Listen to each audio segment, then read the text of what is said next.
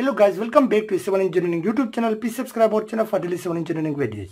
In today's lecture, we are going to find out the number of ties for a column. So let's consider that this is in a frame structure where there is a combination of beam and columns. This is a beam which is being connected to the column, and then this column is also again here connected to another beam.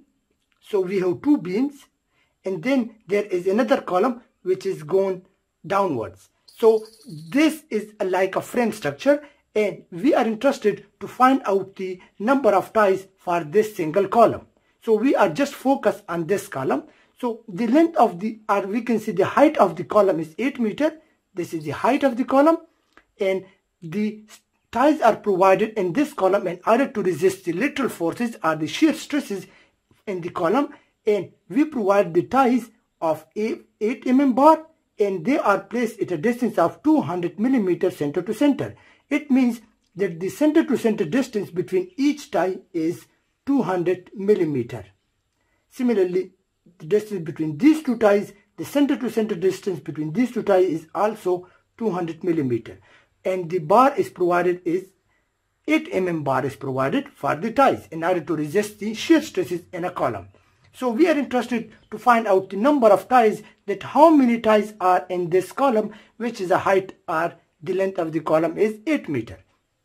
So to find out the number of ties, this is a very simple formula that we should remember, that the number of ties is equal to the total height of the column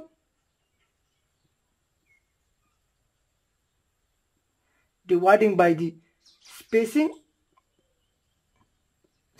of ties plus 1.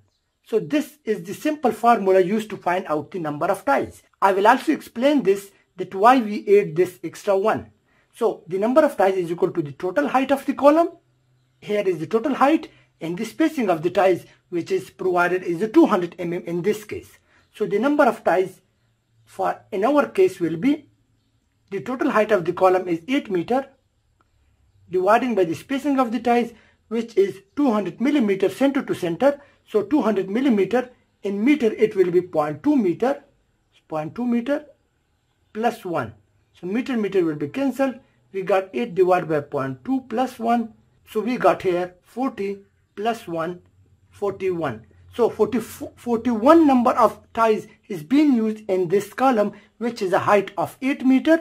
And the distance between the center to center distance between the ties is 200 mm. Then we have 41 number of ties provided in this column. This is the easy way to find out the number of ties. Now, why I use this 1? So now let's consider a simple example. Let's consider this is any 3 ties provided in a column. These are the 3 ties.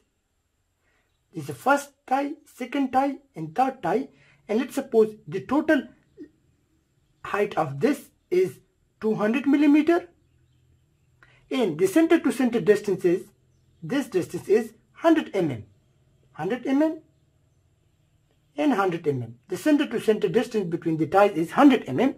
So we can find the number of ties like total height, which is 200 mm, dividing by the spacing of the ties, which is 100 mm.